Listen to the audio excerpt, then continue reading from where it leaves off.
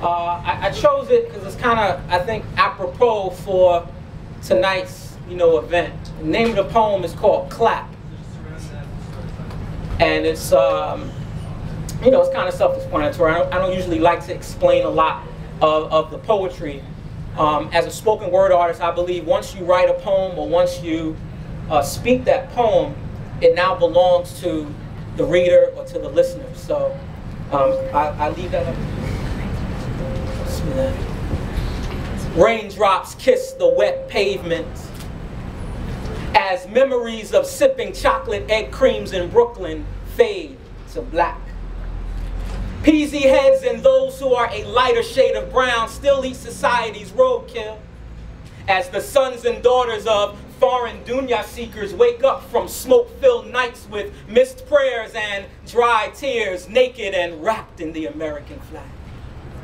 My country, 'tis of thee.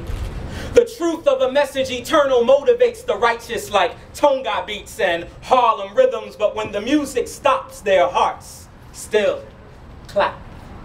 They clap in the halls of neurological pathways where ignorance runs like a wet nose without tissue.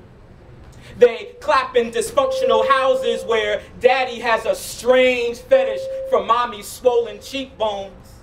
They clap in Christian churches, make the preacher say all praise due to Allah. They clap over piss puddles in the back alleys of abject poverty. They clap for the Negro who eats biryani because fried chicken is too black, too strong. They clap for those who are impressed by words they can't even understand. They clap for those who impress those who are impressed by words they can't even understand.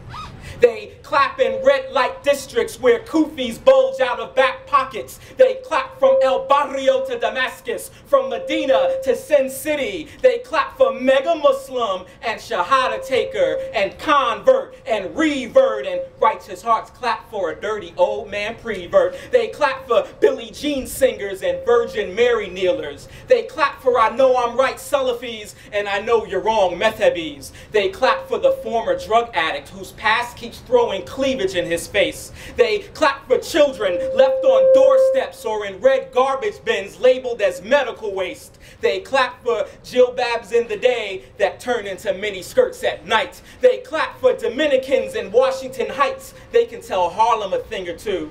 They clap in $1 million masjids. They clap in Muhammad's Mosque number 7. They clap in the crack whorehouses on Hunts Point and on the corners of 10th Ave. They clap for grandma on her deathbed, quoting verses, thinking she found God. They clap for the nappy-headed ghetto rap star who thinks that he is God. They clap for hearts that won't bleed. They clap for Adam and Steve. They clap for Fortune 500 CEOs. They do a different kind of clap for women who dance with poles. Righteous hearts clap in corporate boardrooms. They clap in ethnic musallas, and they clap in ain't we lucky we got 'em, boom, boom, boom, boom, boom, boom, homes. They clap for the real revolution, the revolution of truth. And when they clap loud.